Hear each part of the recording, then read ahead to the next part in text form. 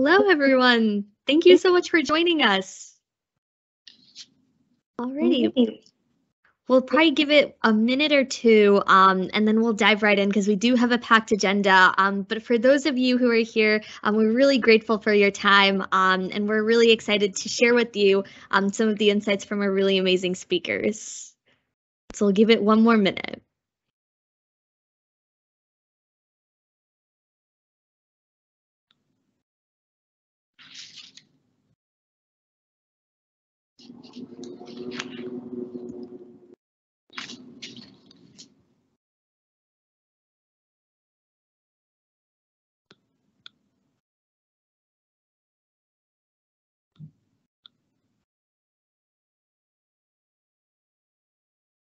Okay, so we have given it a minute, although I guess we're rounding up to a minute here.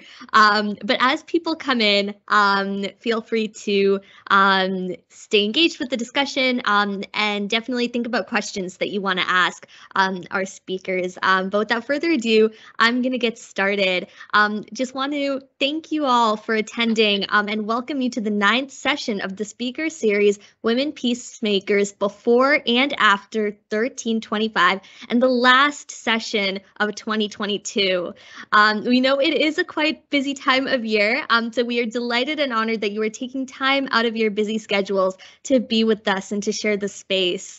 My name is Himajan Agareddy. I'm the 11th Youth Observer to the UN as part of the United Nations Association of the USA. And in this role, which I started in August, I elevate fellow youth voices in global policy dialogue around international issues. During my one-year term, I have traveled throughout the U.S. to discover the issues important to young Americans and participate as a UNA-USA delegate at UN conferences to better connect our young people to the work of the United Nations. And I also want to share that moderating this session personally means a lot to me.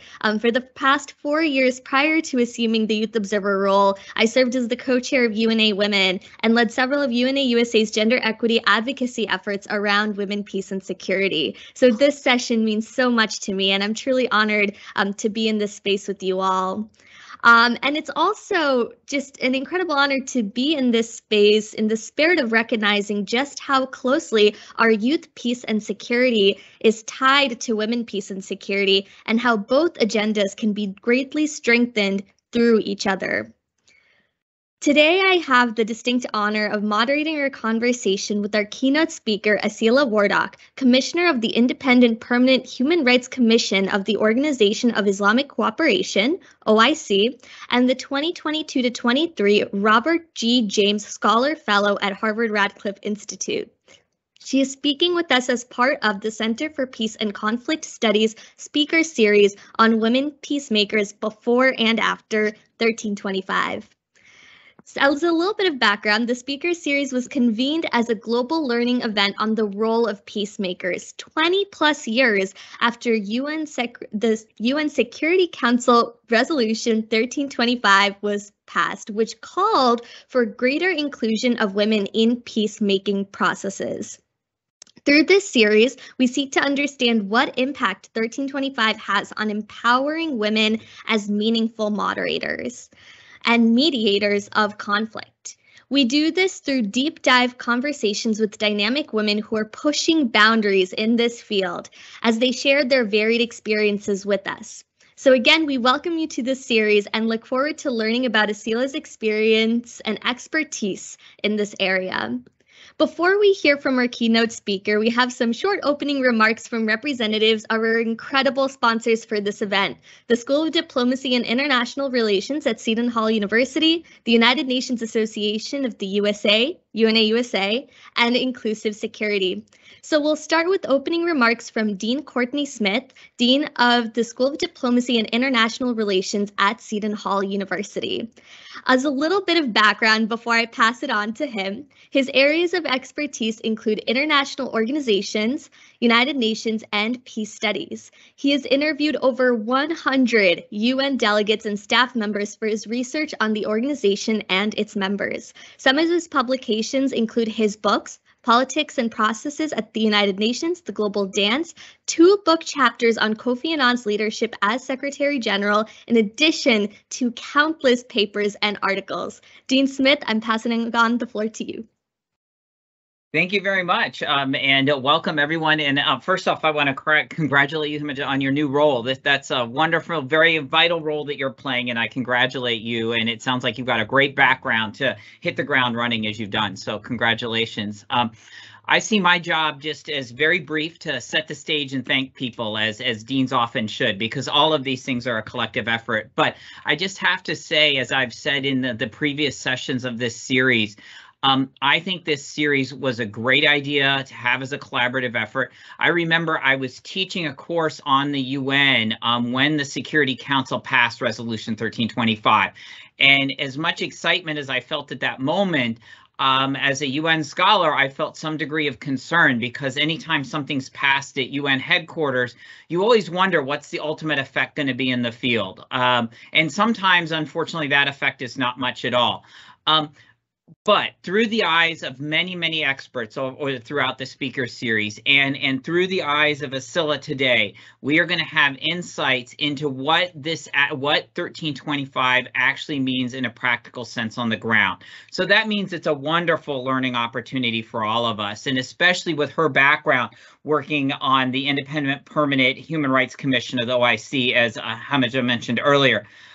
So what I really want to do is start that conversation as quickly as possible. So all I want to do is thank a few key people for making today's session happen. In addition to our guest, Asila, I'd like to thank 3 sets of people. First, the Center for Peace and Conflict Studies here at Seton Hall University.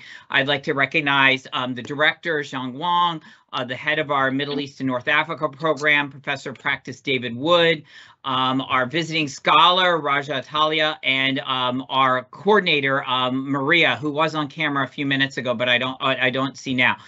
Without their shepherding the center, without their putting together all of these events, there would not be such an impressive speaker series. So thank you to them.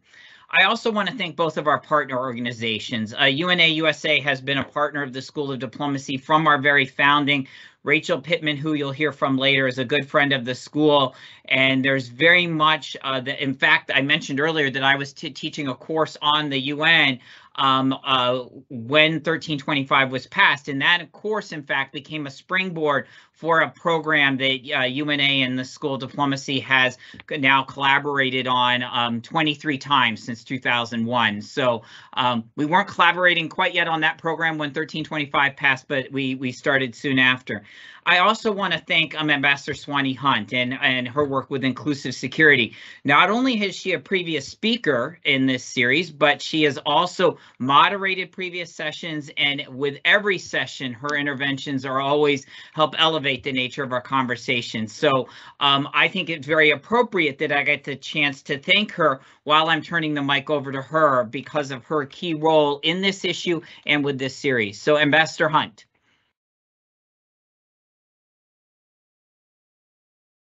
Thank you so much, Dean Smith, and we are so grateful to hear from Ambassador Hunt now. Ambassador Hunt, we're going to give the floor to you, but just want to give a brief intro for our viewers here on your incredible background. She is the founder of the Women and Public Policy program at Harvard University. In the mid-1990s, Dr. Hunt represented President Bill Clinton as ambassador to Austria, where she hosted negotiations to stop the genocide in the neighboring Balkan states. Ambassador Hunt has worked in 60 countries with thousands of women leaders. She is the founder of the Institute for Inclusive Security, a major force in the field of women, peace, and security. Ambassador Hunt, the floor is yours.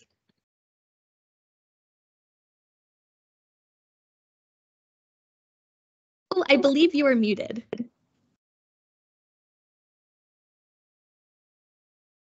There. Amazing. You're on. Thank you.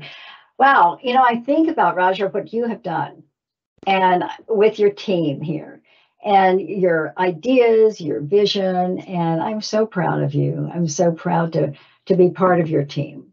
And this has worked out really well in terms of having the whole collaboration with Seton Hall. I look back. Oh, by the way, I have to tell you that the whole idea about the UN and how they really came through, and this had, you do realize that nothing happened actually. And I think that for 5 years, until there was Beijing +5 and Ellen Johnson Sirleaf and maybe Elizabeth Wren did a study on behalf of the UN to say what is the progress, and the answer was 0. Right? I mean, let's just be really out there about this. And so they required another resolution, and I think there have been about 4 resolutions. And so it's harder than we hope, and it's for, if the UN didn't exist, we'd have to invent it. So please don't hear me. I'm not trashing the UN, but it's very, very difficult to pull off the implementation of a resolution. And it happens because people come at it from so many different directions. And that is the strength and that is the weakness, okay? Because the weakness is that people have their own agendas, and the strength is that once it finally happens, there's this investment from so many different parts. So, Asila. Hi, Ambassador. This is great. This is great that you're doing this. Asila and I have worked together. She's a hero of mine, and she was here. Well, you know that, I hope. And she was here for a while, and we didn't find a way to connect. And then you stayed with it, Asila, and we finally found, just by accident, we found each other. And so you are a person who can speak to this better than anyone. No, I shouldn't say better, but as well as anyone that I know. And I've spent a lot of time, as you know, my first time in Afghanistan was in 1998 in the first Taliban reign. And so it's been, this is a area, these are people who are very, very, very important to me. And when I was asked if I could be here this morning, I said, absolutely, move heaven and earth. I want to be there with Asila. And I know that you'll be talking about your work and other people will be talking about you. I just want to tell you what an honor it is to be your partner. Thank you. Thank you, Ambassador. You're on mute, I think. Thank you. I'm so grateful for your words, and I think that it really does underscore how incredibly honored we are to have Asila here to speak about her experience, and exactly like you said, Ambassador Hunt, to talk about the implementation, because that's where all these words on paper actually get implemented, and that's when the change can happen. So thank you for your remarks. Before I formally introduce Asila, who is the star of our event today, I just wanted to take a quick second to acknowledge David Wood, Professor of Practice at the School of Diplomacy and International Relations at Seton Hall University, and the MENA Director for the organizer of this event, the Center for Peace and Conflict Studies. He has kindly offered not to provide remarks today to save more time for you all to hear from our keynote speaker. So to honor his wish, I am honored to introduce you to our keynote speaker today, Asila Wardak. Asila is an Afghan leading women's rights activist and former diplomat. She was one of the Afghan delegates to the Doha Peace Talks with the Taliban in 2019. She served as Director General of UN Affairs in the Afghan Foreign Ministry before the government's collapse in August 2021. She's the Commissioner of the Independent Permanent Human Rights Commission of the Organization of Islamic Cooperation and the 2022-23 Robert D.G. James Scholar Fellow at Harvard Radcliffe Institute. Ms. Wardak served as Minister Counselor to the Permanent Mission of Afghanistan to the United Nations. She has also worked as Director General of Human Rights and the International Women's Affairs at Afghanistan's Ministry of Foreign Affairs. In addition, she served as a social development specialist for the World Bank and has worked with major organizations such as the UN Development Program, the Asian Development Bank, the UN Assistance Mission in Afghanistan, CARE International, and the Canada Fund for Local Initiatives within the Canadian International Development Agency. Asila holds a master's degree in international relations and diplomacy from Fairleigh Dickinson University in New Jersey. While there's a lot of theory about the importance of including women in peacemaking and security, we know that there are many women practicing this in their communities and leading this in their countries. We would like to learn from you, Asila, and how you are fighting to make peace within your world. Without further ado, I welcome you all to hear Asila's remarks. Asila, the floor is yours for you to share with us your keynote speech, your story in your own words. Thank you. Thank you so much. Thank you for giving me the floor, the chance to speak. You mentioned about that I'm an expert. I'm not an expert, and then I don't have any expertise to share, but of course I'm sharing with what I have done and then what I have gone through, only my experience. Because if we speak about UN Resolution 1325 and Women Peace Agenda, so I am a drop in the ocean in front of Raja and then Ambassador Swani and other senior colleagues that they are here. But of course, I tried my best to contribute to that agenda to Afghanistan. If I start about myself, thank you for introducing me. That I'm Asila Wardak, and now with all the explanation and then introduction, unfortunately, I'm someone in the US sitting a refugee with no status.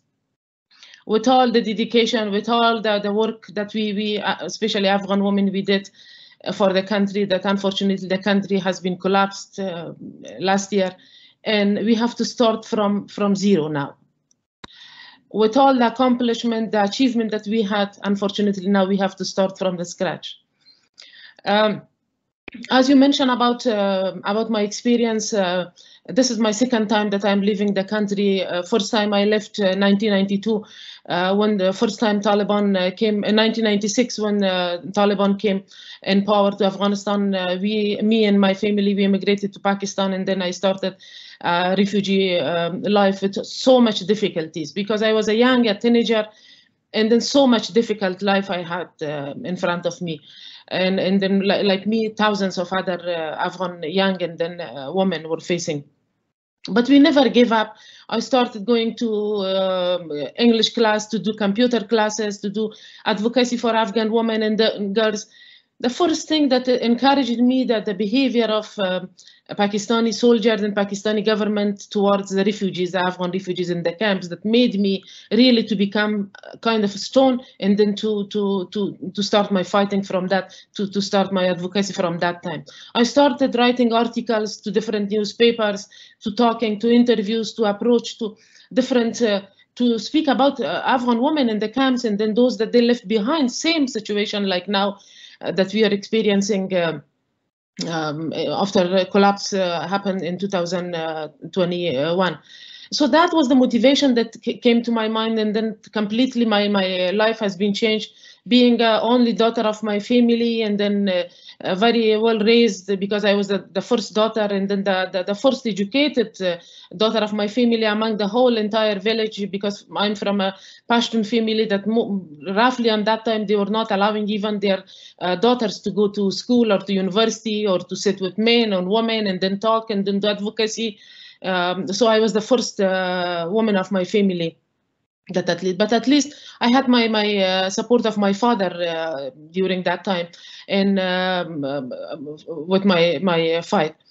So as I said, we established different working groups on women and girls, that how can we raise, because I was alone, and then there were lots of other women leaders on that time also, that they were very enthusiastic like myself to sit together and then to talk about future of the country, that how can we involve, how can we provide opportunity, a platform for women to go to school, because unfortunately same situation was in 1996. Taliban also, they closed everything, and then women even were not allowed to go out of their houses. So with help of other women leaders and then other women activists, we succeed to have women schools, home schools in Afghanistan. And then on that times I was working for Canadian High Commission. I had the privilege to, my family was living in Pakistan, but I had the privilege to travel a lot to my country, and then traveling to different provinces with my father. My father was a great supporter of me, of course, but unfortunately because of my activism, I lost my father. That was the damage, that how much my personal life has been damaged because of my activism. So of course these things are not easy for someone that dedicated her entire life for women and girls of Afghanistan and for a good cause. So those were the things in, but me, and then as I mentioned, with different group of women, it was not a very organized or structured way to do our advocacy. But then we came to have the establishment of Afghan Women Network, to have more broad network, to include more women, and then to provide more opportunity to women to come under one umbrella. So that was the beginning of end of mid 1996 that we established the Afghan Women Network, and that was the opportunity that more women came under that umbrella. So make it short, that was the, and then I was luckily also part of a women delegation, went to Bonn conference, the Bonn 2001, when the international community were talking about Afghanistan, and then established a new government for Afghanistan. Me and a couple of other women has the privilege to be part of that Bonn conference.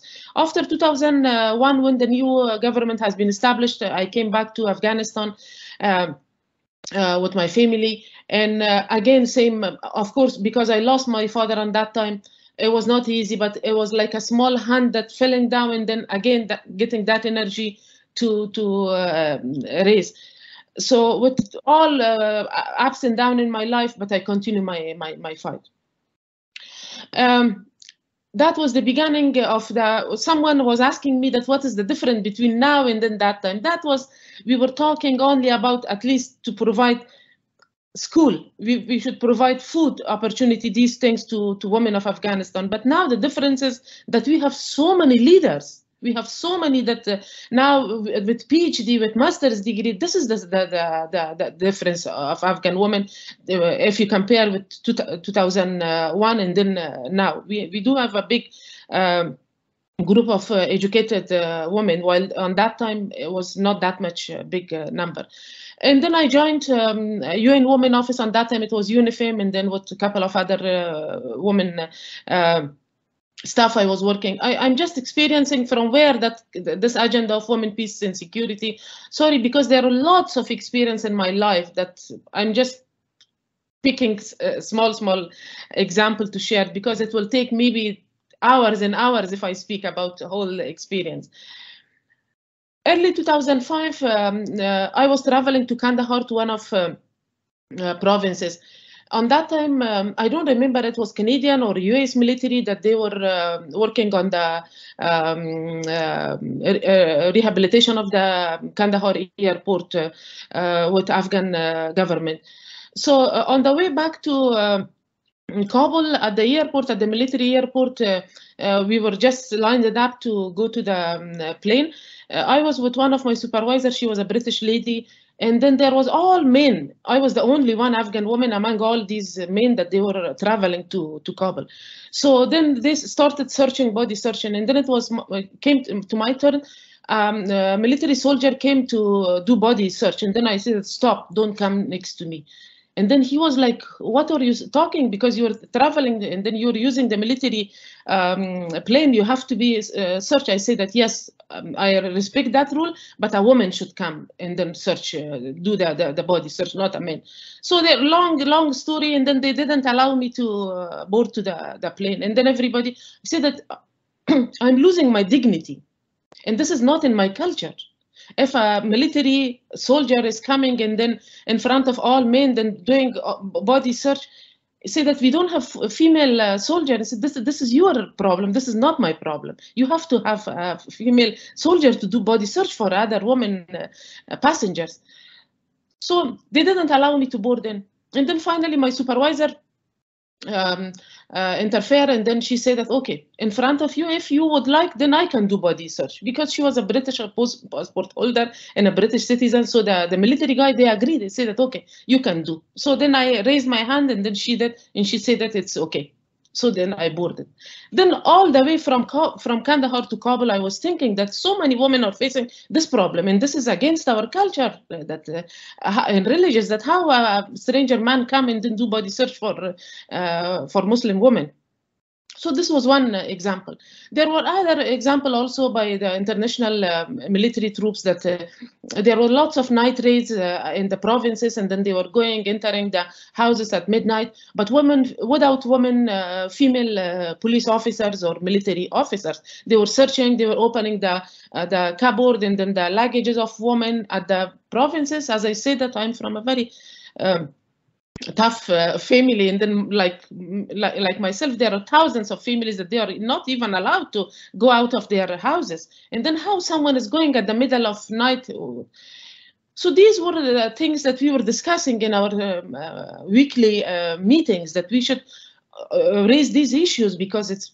So then we approached NATO, we approached the international communities, and also those that they were present in Afghanistan, that why you don't have gender advisors, at least to mainstream these things to your policy. So luckily they hired in every provinces one gender advisor, female, international.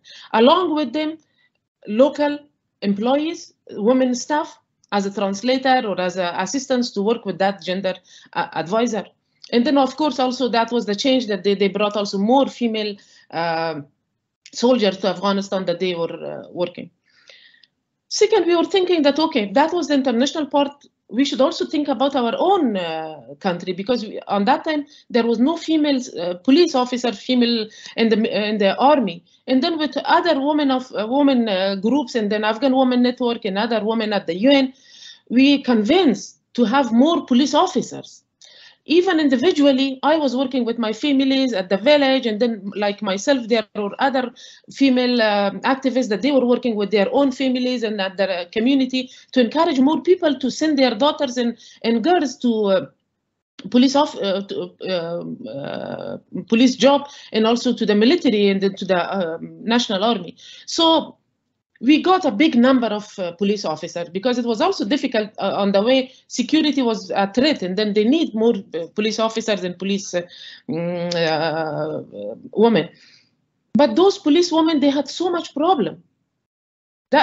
That was another problem that we should tackle through these women presence in Afghanistan, that we had luckily good number of women at the UN and the international organization and national at the CSSO to raise these women issues. One was that, for example, the police officers in Ministry of Interior, they had no toilet, separate toilet. They were not even using the male toilet because of the risk, the abuses, the bad words. Second things, awareness was also another thing, that you should accept, you should also tolerate, you should respect women police officers. This is part of the society and the reality of the country. Third, even those women that they were not able to wear their uniform because they are living far from their duty stations, so they had to come with a burqa or with big hijab. Even hijab was not mandatory on that time, but because of the family restrictions, they had to wear all these niqab and hijab and coming to the duty station. And in the duty station, they were going to the office and then changing the uniform. So then we raised these issues, that why not transportation to female police officers, to those that they are coming to the station, they should have, because they were using the public transportations. And then they were not able to wear the uniform in public. So these were the things that we were trying on our daily basis. Of course, most of these work were voluntarily, because everybody was talking about having women, and then no one paid. No, these positions were not even paid. We were working voluntarily. This is one motivation that still I have, that I'm working and then talking and then doing advocacy without payment or without anything, because the advocacy and then the fight is in my blood. But then, because I had the experience of working with CSSO, with women's group, with UN organization, with international organization. That was the time that I leave everything behind and then joined the government, because different experience. And I got a good offer from Ministry of Foreign Affairs. So they hired me as a head of DG of DG of Human Rights section at the Ministry of Foreign Affairs.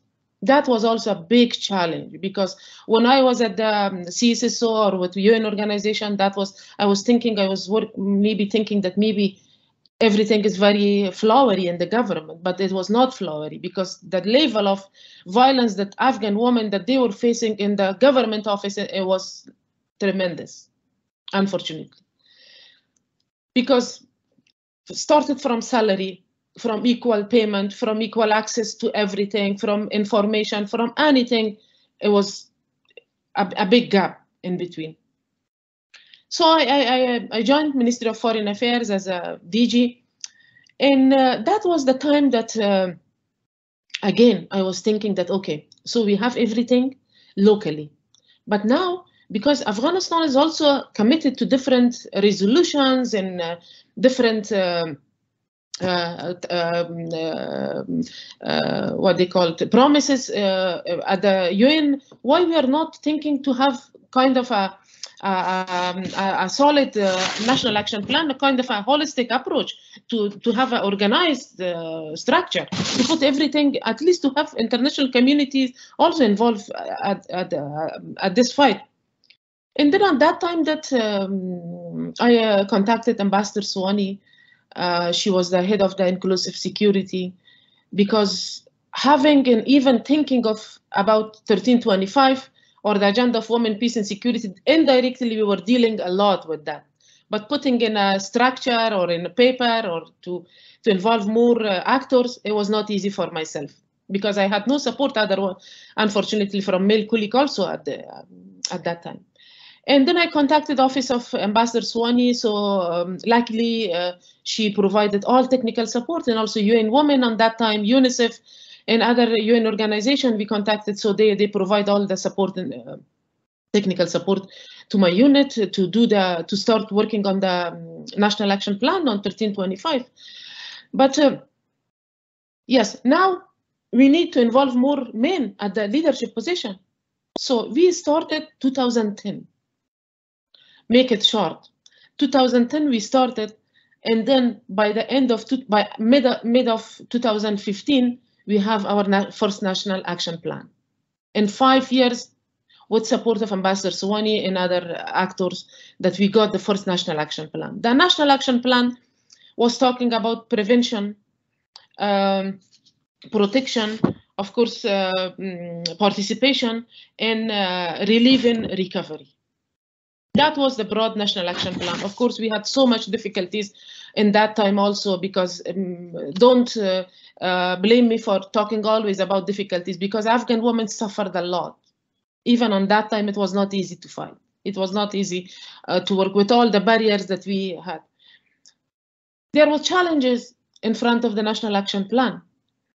First, implementation was very much difficult, despite we had the committee, the technical committee, and also the executive committee board, having all deputy ministers and then ministers from Minister of Interior, from Minister of Defense, from National Security Department, and all big senior people, men, and that. But still, there was no political will, unfortunately, to implement. And second was the big problem in front of the National Action Plan was the budget, the resources, because no one was eager to provide, I mean, from government side to provide more budget to the National Action Plan to implement.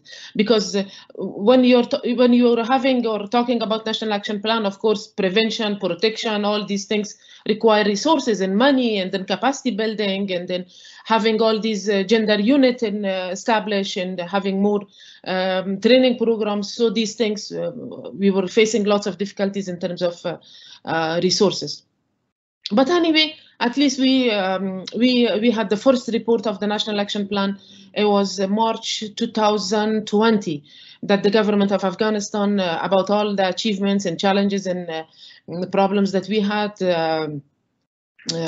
we reported to the Commission on Status of Women at the CSW March 2020, and then after that also, because we separated in two stage. One was 2015 to 2019, and then the second implementation stage was 2019 to 2022.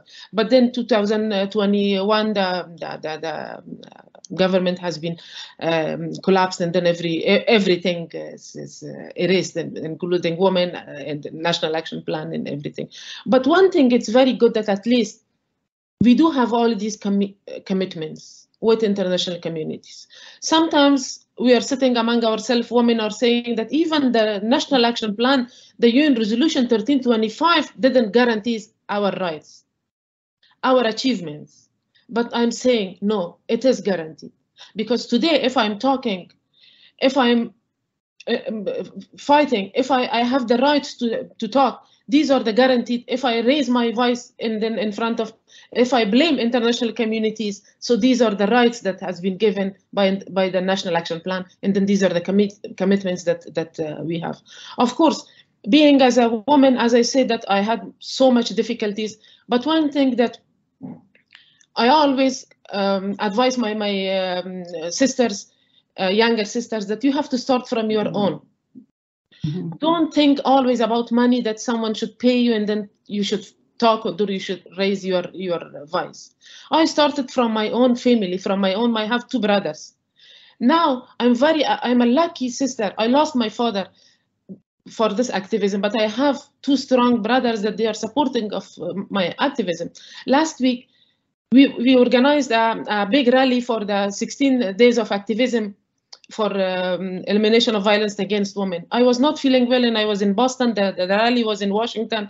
I was part of the organizing committee with other sister, with Maria Krami and other women leaders. But then on that time, because my mother was ill and I was not feeling well, I couldn't attend. And then I got a message from my younger brother who is based in Virginia and said that, Asila, you're not alone. I'm going and then to stand with your friends and then with my sisters to fight. So this is a big achievement for me.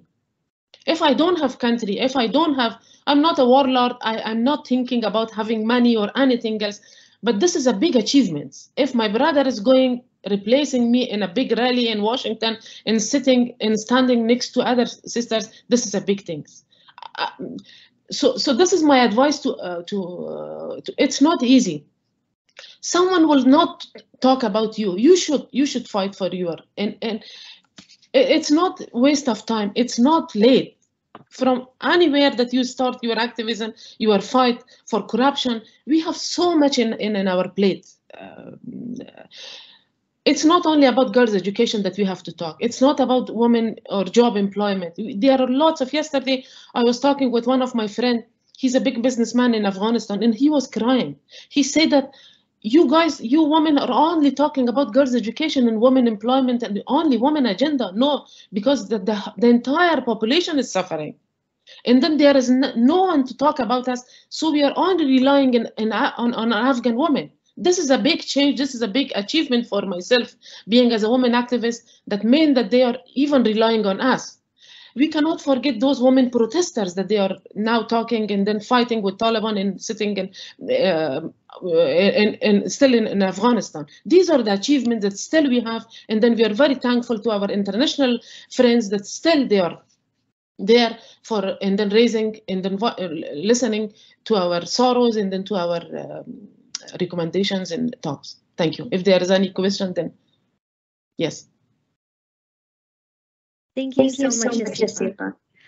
Those words and the insights that you shared are so incredibly powerful. And one thing that I definitely wanted to underscore is the importance of keeping these conversations real, the importance of realizing that this type of struggle, the work, your activism has not been an easy journey. It came at great personal conflict and difficulty, and required you to really have to go out of your way to create the change that you wanted to see for other Afghani women and girls. I know that we have a hand up.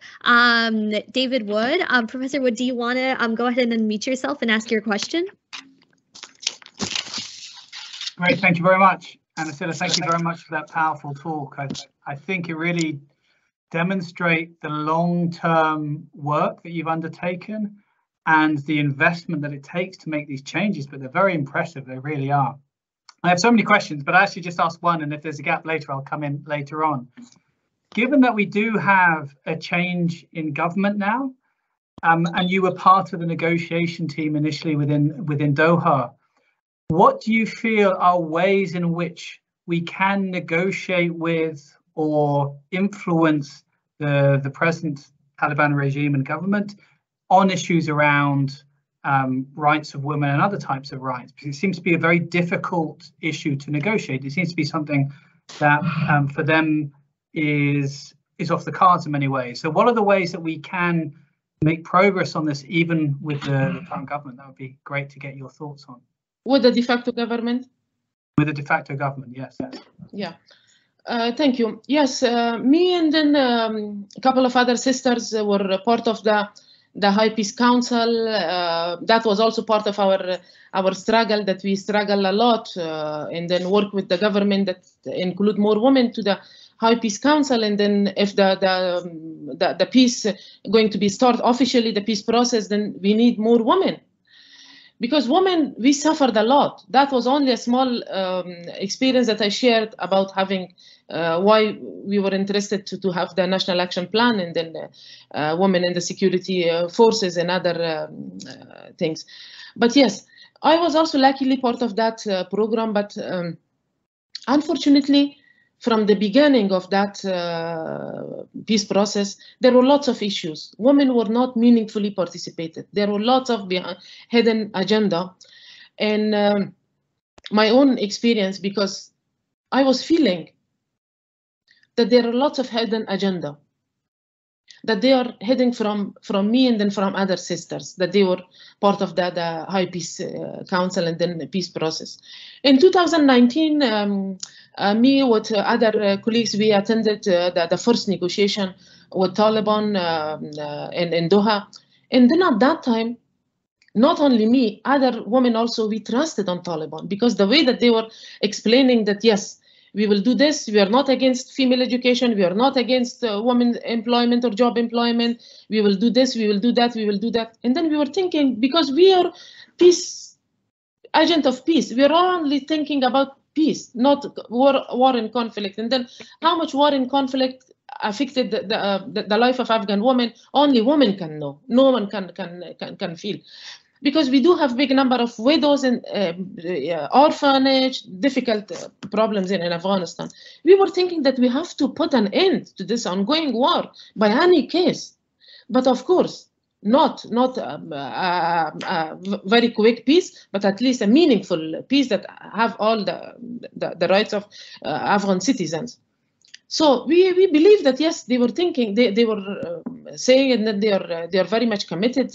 Yes, it's good.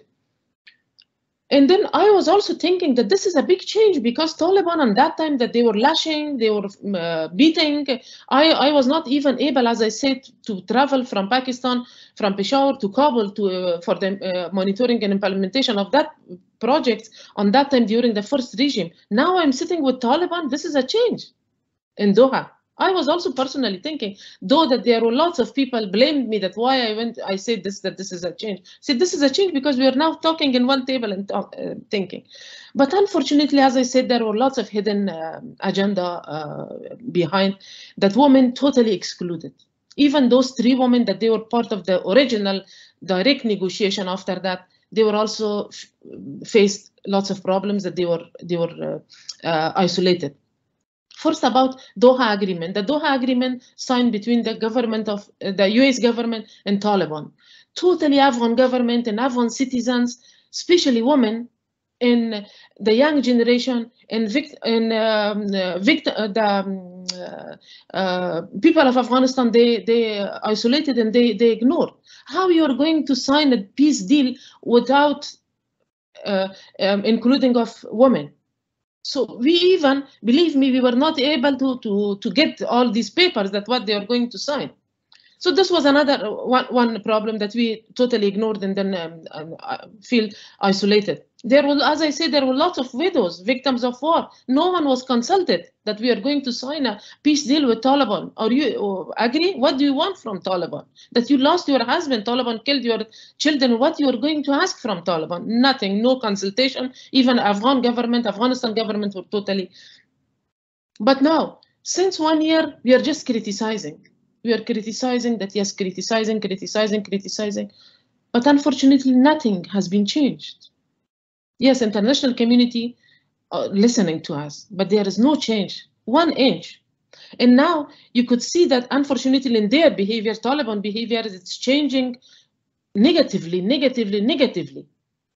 Now there are more fatwas, there are more papers coming to abandon women from going to outside home, from traveling, from different things. At the beginning, at least women could travel alone first one month at least, or 2 months. But now there are lots of restrictions on women.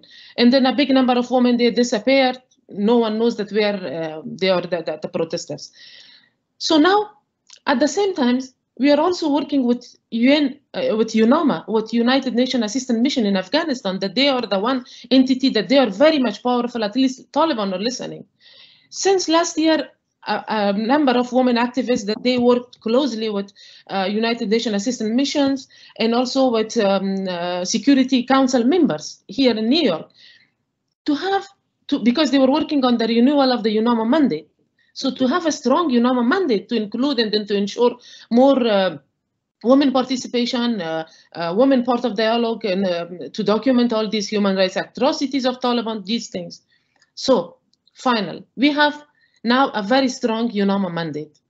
And then one of the UNAMA mandate agenda is to create a political dialogue, to create a space between Taliban and then to Afghan women, to talk directly.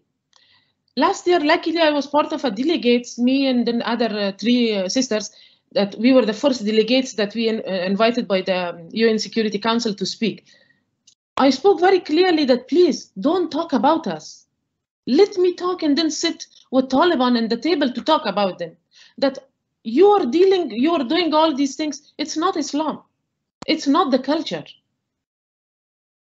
My father was a Muslim. My father was a Pashtun. Unfortunately, Taliban are also mostly they're from my tribe.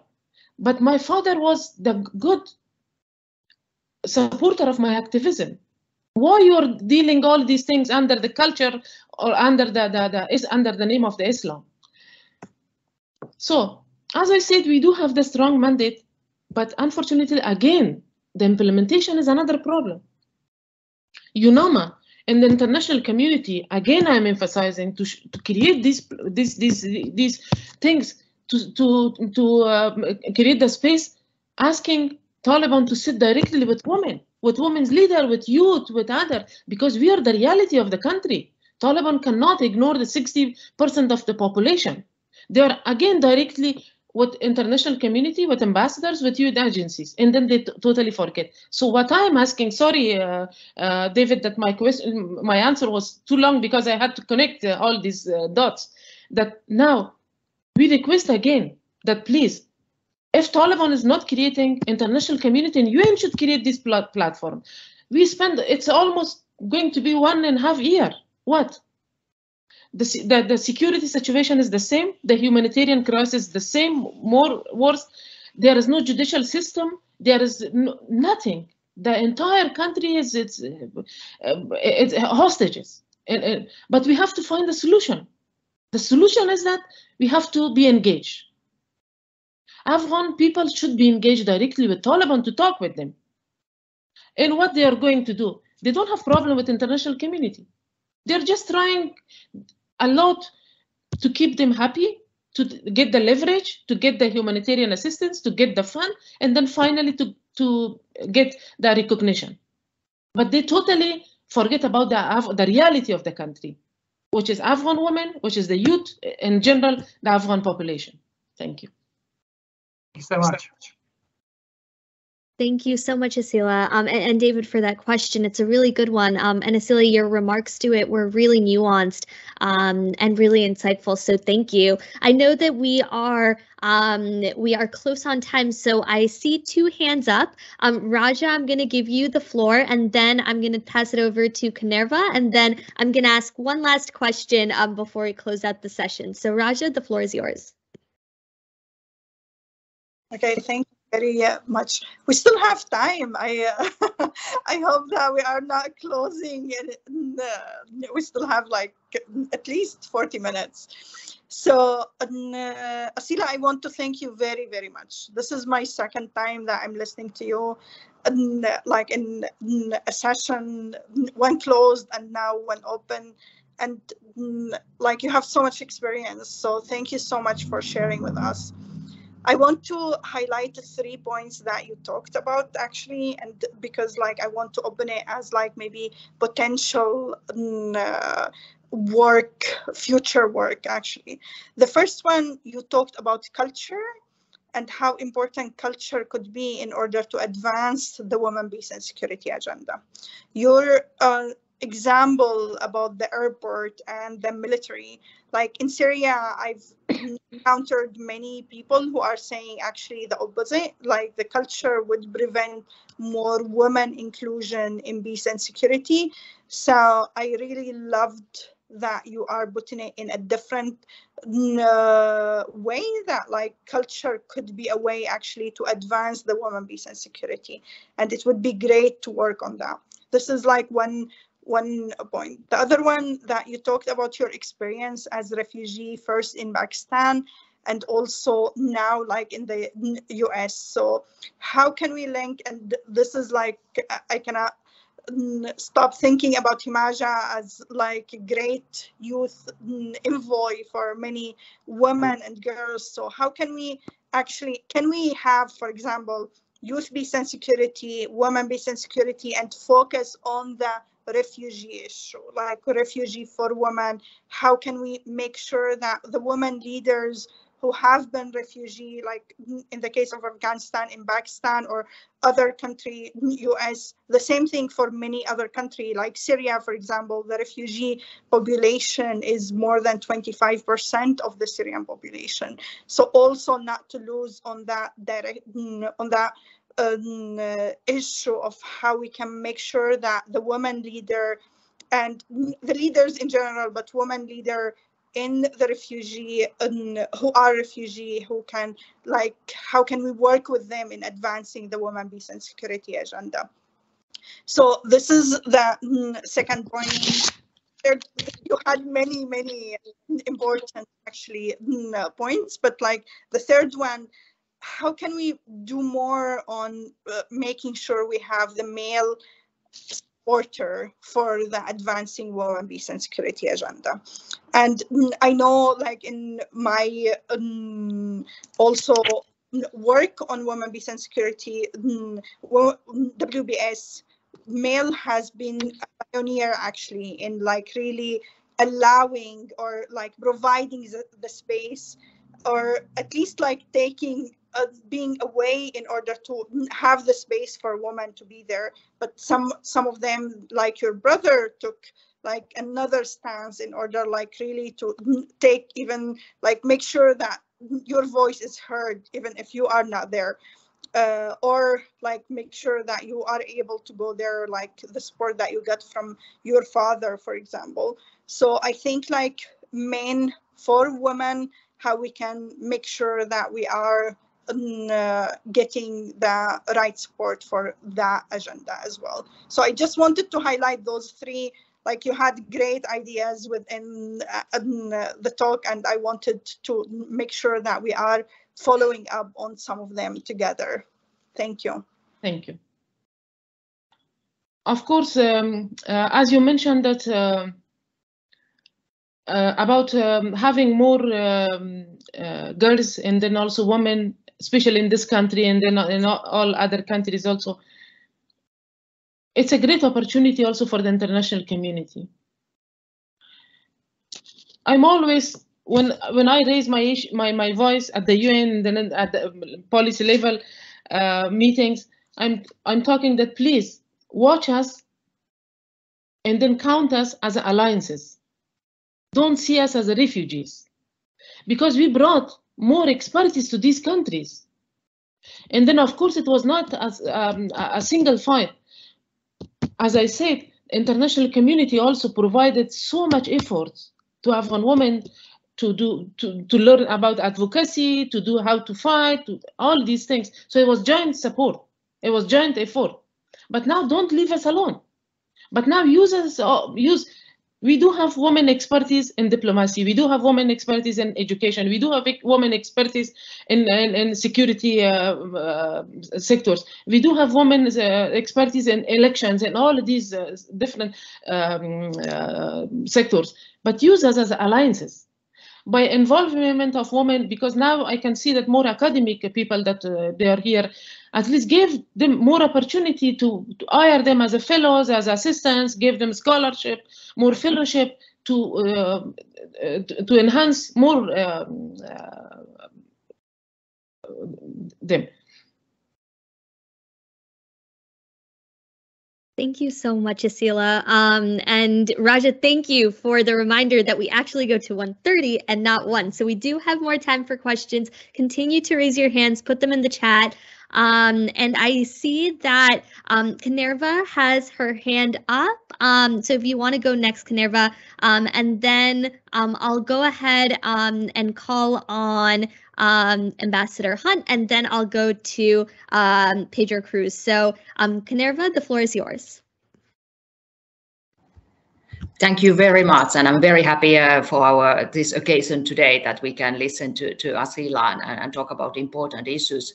I am Heli Kanerva. I come from Finland.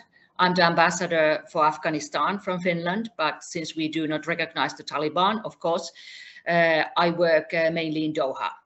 And thank you very much for Ambassador Hunt to mention Elizabeth Rehn, who of course is my role model.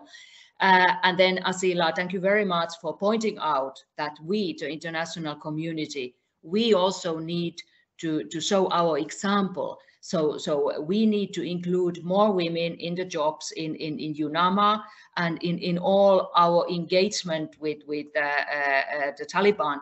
We need to include women so that we can show on our own background that women need to be there. My question is about the locals in Afghanistan. Recent studies have shown that a rather big majority of Afghans in Afghanistan today would like to see girls in school, would like to see role for women, but then the authorities are making all these restrictions. Of course, they use the excuse that they are making women safe, so that they would, but that is horrible, the way the women are restricted from society. But how can we now, like Asila, you yourself said that we are in a situation where we need to start from scratch. So how can we really empower those people who are now inside Afghanistan and want to act for more freedoms for women and many other freedoms as well? And since we have to keep in mind that we should not endanger their security also if they manifest themselves. Once again, thank you very much. Thank you so much, Ambassador. Because of the shortage of time, so I didn't go to the more details of 1325 and then NAP, the National Action Plan. That now I must say that I didn't see the list of participants that were attending the program, but I'm so happy, Ambassador. Thank you so much for listening my talks. That I should also be very thankful to the Nordic countries, especially the Finland, on that time, because your embassy was one of the big supporter of myself and then the entire team. We take the first trip to Finland.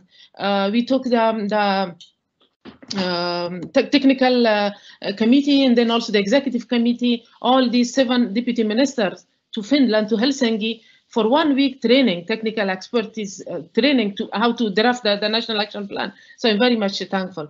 Yeah, coming back to your question, there are lots of things that international community ambassador can do it. One thing I must admit that I'm against online education or online schools. There are lots of online education, but unfortunately, online education is not going anywhere. It's waste of time and then waste of money. There are lots of people that even including Taliban, they themselves, they establish new NGOs under the name of women, and then they are getting money and then having all these online schools. It's not, I'm totally, personally, based on my experience, I'm against. International community should pressurize because they have leverage. Should pressurize Taliban and then the de facto to open the school, first of all. And second, why I have a couple of things about why I'm against, because the hunger, the poverty it's up to the peak in Afghanistan. Imagine if 4 daughters of a family, a poor family, that they are going to school and then they cannot afford to buy computers or laptop and then to enroll them to online classes. They don't have generator, there is no electricity. These are not practical steps that we are thinking about. Only one thing, leverage, that they should pressurize Taliban to open the schools. Also, homeschools, it's okay, but unfortunately, we don't want to put more women and girls at the risk. If Taliban, they found that there is a homeschool, then again, we are putting these girls at risk. Yes, in terms of CSSO, in terms of women NGOs, still a big number of, only thousands of women activists and women organizations, they left the country, but the rest of the community, they are in Afghanistan. I'm talking about the 41 millions of population, they are still in Afghanistan with all the expertise that the young generation and women they have. One thing that international communities, international organizations, and UN agencies should hire more women in the leadership positions. If we are talking involvement of more women at the humanitarian assistance project, then if there is no local women in the leadership or at the distribution side, then how we are making ensure? This is one, we are just, second things that providing more fund and opportunity to women leader-headed NGOs in Afghanistan, more women civil society organization in Afghanistan to implement training program, all these capacity building program for women. Because again, I get nervous when I'm thinking about having online school. I always had this argument that when we are talking about girls' education, it's not only about education, it's also that the opportunity that we are giving to the girls, that why we should erase them from the society. Let them to go socially to interact with people, with other friends. It's a good opportunity for a young girl that to go and then sit in a class, talk to their friends, talk to their class fellow. So these are my recommendation and talks from the international communities. And I'm so happy that at least you are a female ambassador, that I don't know how much, because you're not, you say that because of the recognition, I don't know how much you're involved with the de facto and then you're not traveling, but I would encourage you, Excellency Ambassador, to go and then travel and then to talk directly with Taliban about Afghan women and girls. Thank you. Maybe, Asila, if you allow me, that maybe having like an interaction between Afghan women outside of Afghanistan and the women in Afghanistan with the help of Finland, maybe in Doha, would be very, in my opinion, like with Syria, like it was very, very helpful, the interaction between Syrian women inside Syria and outside of Syria. So if you think it's a good idea, maybe UN Women actually, they started this last week. I was in Geneva, and then UN Women also, they had same interaction with women from Afghanistan, from women with Palestine and Syria, and then only what I was hearing again from women from Palestine, Lebanon and Syria, that we do have so many resolutions. If they are not going to implement, then what we should do? Same now, we do have so much commitment, but someone should implement. This is also one of the commitment that the international community put it, efforts on the UNAMA mandate put it. that this kind of engagement with the Afghan women inside, because we personally, we are engaged directly. So from morning, I'm in contact personally, and then like me, other women also, they are in more talking and contact with Afghan women inside the country. But in official, yes, I totally agree that it's a very good initiative. Thank you. Thank you, Ambassador, for the question, and thank you, Asila, for your remarks, and Raja as well. I wanted to make a quick pause before I go to the next hand to just share some of the things in the chat, because I don't want to ignore those. They're really great comments. So we had someone say, I'm from Yemen and I fully understand the struggle that Afghani women are facing because we are encountering more or less the same constraints and speaking with people who carry the same way of thinking as the Taliban. We will keep fighting until we achieve a life that women deserve. So Hala, thank you so much for sharing that, and feel free to unmute and elaborate if you'd like. And then we had a comment from Mary who says, thanks, Asila, for all your efforts and struggles, for your ongoing commitment to promote and protect Afghan women human rights in Afghanistan. So thank you, Mary, for your comment. And then Magdalena had to jump to another meeting, but says, thank you so much for sharing your experience and found it incredibly insightful. And Edwin says that your talk was very powerful. Thank you for sharing your experiences and thank you for your continued advocacy. So just wanted to highlight that and give a nod to the fact that we're hearing good responses. So thank you, Asila, for sharing your insights. And without further ado, I'm going to head to the next hand that we have up. Let me see if I can pull up that tab really fast. Yes, Ambassador Hunt, feel free to unmute. We'd love to hear your question. And Asila, we look forward to your remarks. Can you hear me now? No? Yes, we can hear you. Okay, because my camera for some reason is not working. So you can't see me, right? No. Yes, just the audio at the moment. Okay, let me see if I can fix that. Anyway, I would like to go back to Raja, what you said about, there you are. Raja, what you were talking about in terms of culture, and then also picking up, Asila, what you were saying, and others. I travel, as you know, and I've not traveled, I've worked in 60 countries. And each time when I'm working with a group of women, I say, so what's going on? What holds you back? Now, the only thing across those 60 countries is 4 words. Well, in our culture, right, it is so ingrained in people that it is a cultural issue, and that is the reason they aren't in the parliament, or and they're not well represented, or even barely represented. And we have to take this on. I think that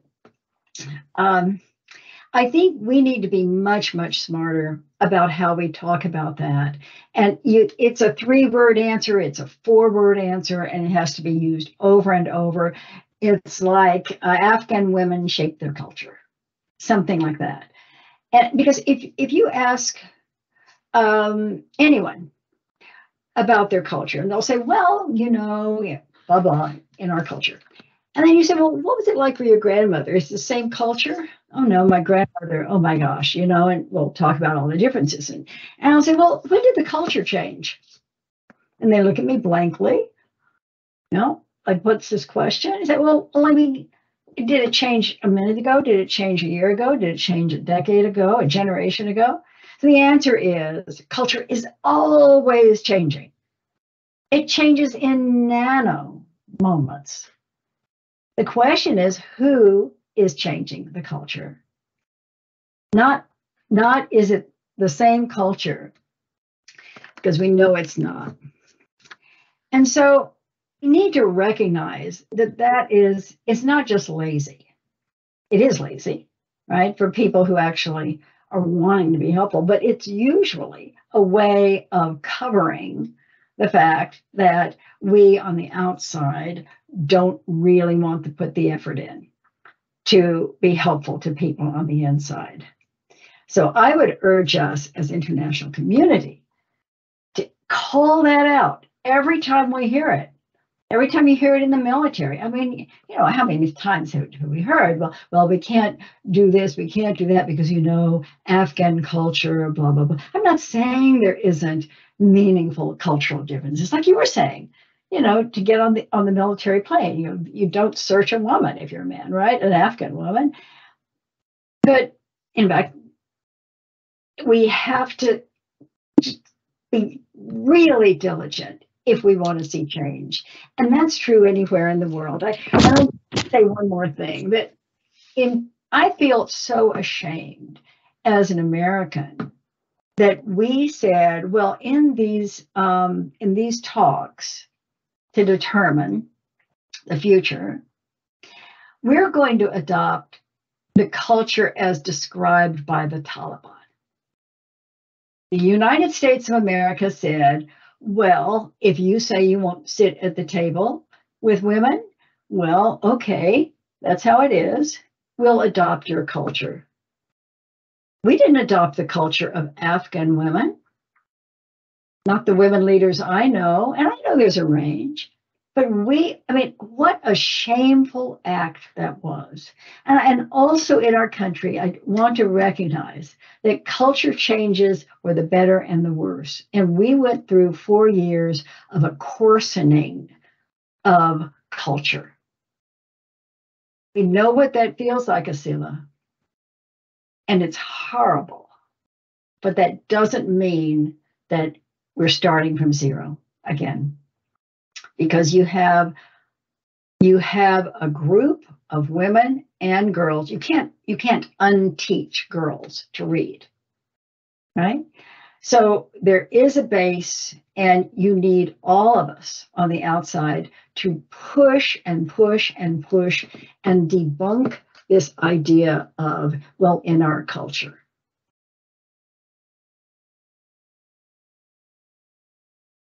Thank you, Ambassador. Thank you so much. Asila, did you want to say anything, or should I go on to the next question? Next question, yeah, no, it was just, I think there was no question, only a comment by Excellency Ambassador. Thank you, Ambassador Hunt. And it really is important that we as the U.S. continue to do better, especially when it comes to taking care and really doing our best to protect Afghan women and girls who continue to have to face the brunt of these peace talks without much support. So thank you. I'm going to go to the next person. So let me see. I think, Pedro, your hand was next. Would you like to unmute yourself? Yes, thank you very much for the opportunity. I wanted to ask, although I am aware that there are sanctions imposed on the Taliban leadership, I wanted to ask Asila if it's her opinion that easing those sanctions might be a path to negotiating an improved situation for women. That's my question. Thank you. Yeah. Are we getting all questions and then I should answer, Raja, or should I? Feel free to answer, and then I'll go ahead and ask some of the other questions that we have on retainer. Okay.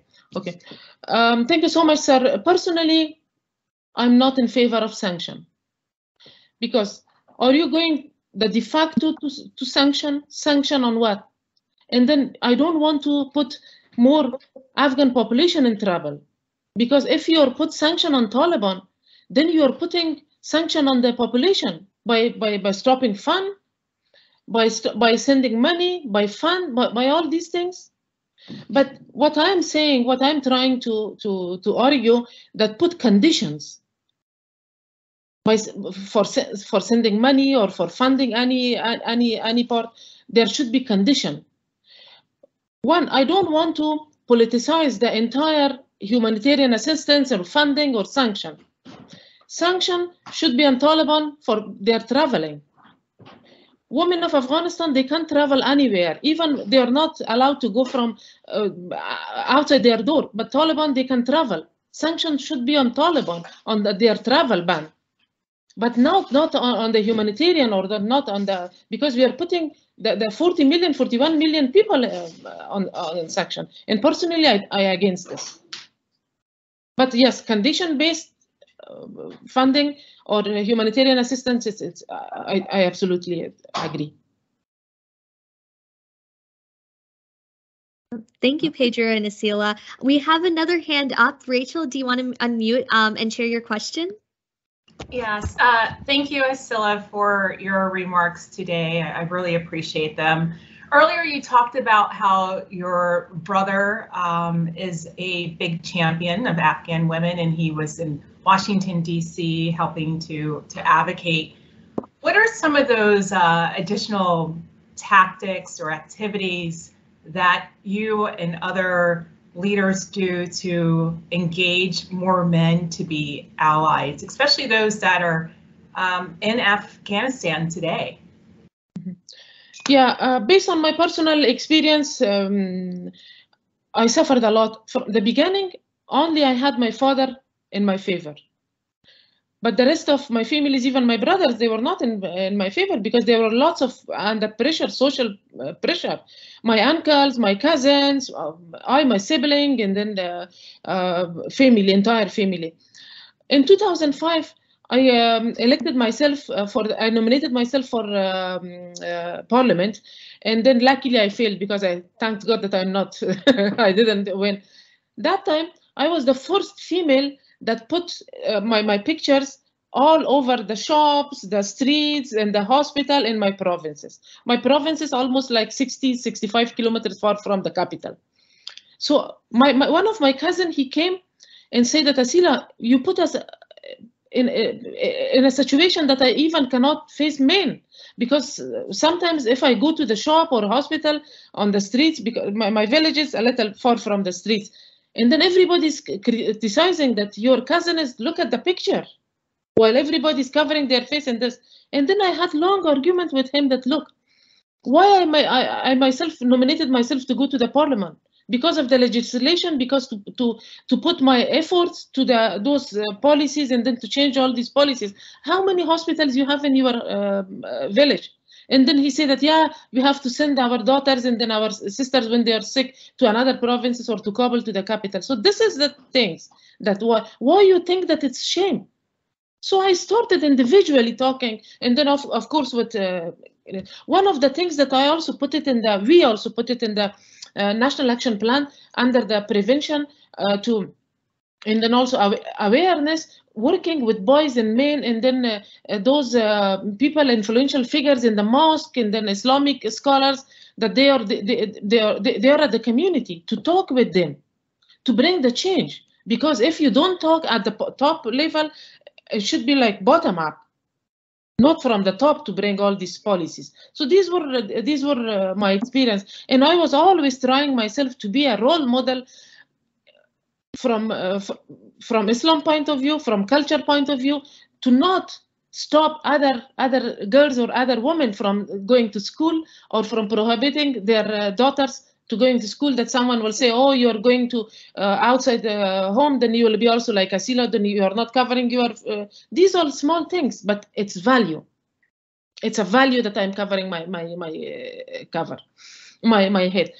I'm sharing another things because we were living in Kabul, and then all the time people from village were coming, and I had to, because I was a diplomat, I was working in ministry, and then I had to wear a suit and official dress. When I was going home in the evening, directly from gate, I was going to my room and then changing, because there were lots of people coming, and then wearing a big scarf, at least to of course, always I wear a scarf, but at least to show that I'm like you people. Not wearing a suit and then talking with you and then acting different. So these are the small things. Maybe someone should think that it's a small things, but it will have a big impact on the life of Afghan women and then activists and those that they are thinking differently. That's why we should empower women. Thank you. Thank you so much, Rachel, for the question, and Asila for your response. It's so important that we continue to educate and make it more more normative, and it's a problematic word, but make it more of the standard that men are involved in these conversations, because it really does take a global effort for women, peace, and security. And so, yes, thank you. Thank you for your comments. I know that we have around 11 minutes left of our session, but Asila, I wanted to end with one last question. And this is, for background, Asila and I had a chance to connect offline before coming to this event. And one of the questions that I'd really love to ask you is, what advice do you have for Afghan women and girls? Specifically, you know, if you could go back to your 25-year-old self. I myself am 25, and I'm wondering, if you could go back in time to the young Asila, what would you tell her? What advice would you give to her as she kicks off her whole journey of activism and her role in women, peace, and security? Thank you. I think my advice would be to the young generation, to young women, to not give up. Young generation in Afghanistan, in today's Afghanistan, they are more courageous than Asila, that 25 years back. They were more courageous. They are more confident. They are not that much, but we paved the ground for them. Honorably, me and then like me, other women, we suffered, but we paved the ground for them. We create this opportunity that if someone, a young generation, a young girl is going and then talking and fighting with Taliban on the streets, doing protests, so we are the generation that we left these legacy to them. And my last message to them would be the culture of accepting, the patience, and the tolerance. Despite all the differences that we have in our ideas, in our language and everything, but at the end of the day, we are human beings, and then for one cause, that which is empowerment of women, we have to forget about our differences and then accept each other. Thank you. Thank you so much, Asila. Really, really wonderful words of wisdom. And I'm wondering, so just looking quickly at the people who have their hands raised, Ambassador Hunt, I saw your hand really fast for a second, but I know you put it down. Did you have anything you want to say? No, sorry, it was a mistake. No worries. Thank you. Thank you for clarifying. I see. Maybe you can share also my email and personal information. If the time not allowed, if they have any answer or anything, maybe then later they can contact me through my email and then telephone or WhatsApp number. That would be wonderful. Yes, especially because we are winding down to the end of the session. I do see we have 9 minutes left. I wonder if we have time for a very quick question. Fredline, I don't think we've heard from you yet, so if you want to unmute, and then anyone else who has their hand raised, if you could send an email Asila's way. I really I'm grateful for that offer, Asila. I think that if people have the opportunity to send questions after, that would be great. You can just mention in the chat, I don't have access, that they are online, maybe they can get my telephone number or email address. We will send the recording afterward, like to all the people, and then we will include your email in that newsletter. Okay. Sure. Great. Thank you so much, Raja. Fredline, do you want to unmute and ask your question very quickly? Sure. Thank you. Thank you for the great moderation, Raji, and thank you, Asila, for a fantastic talk. Very, very passionate and informative. My question is just a quick one. In light of what Ambassador Hunt said at the beginning around 1325, reflecting 20 years plus later, what, if anything, would you say needed to be added, needed to be done differently? What additional support would you like to see from 1325 in terms of your work? Thank you. Thank you so much. I think, as I said, still we didn't complete the second version of the second stage of the National Action Plan. There are lots of things that we should also do. One thing I would recommend research, those that they would like to do research. At the end of the day, after all the efforts and then fights that we had thousands of police officers and then women in the army and then judicial sectors. and also at the police. But what no one is asking, under the protection, what happened to those police officers today? Unfortunately, even during the evacuation, everybody got out, and then international community and everybody even forget about having more focus on those people, that they were at real risk. Still today, we do have